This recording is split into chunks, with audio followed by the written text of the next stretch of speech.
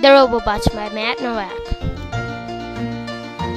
One day in Littlewood Lane, the strangest vehicle came down the street. The vehicle stopped in front of the old Wilson's house.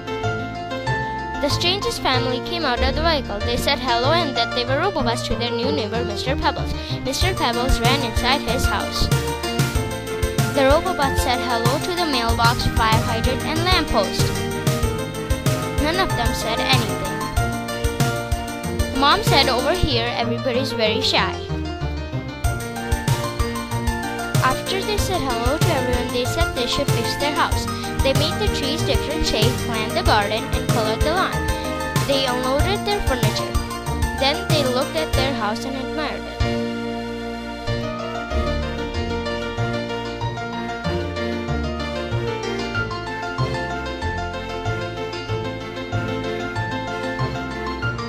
And the children went to the school, but it was closed. They all came back and were sad.